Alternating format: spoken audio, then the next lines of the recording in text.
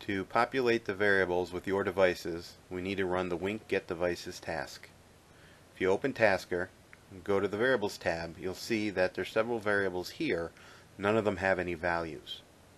Go back to the tasks and open Wink Get Devices. Hit the play button on the lower left and it'll go through the list of actions. This might take some time as it's very dependent on your internet connection. Everything should be green, and when it gets to the bottom, you're done. Back out of this using your back button, go to VARs again, and you'll see that everything is populated. HC Wink Devices is a list of all your devices, shortcuts, groups, and robots. Wink Device words are the words that will trigger a device.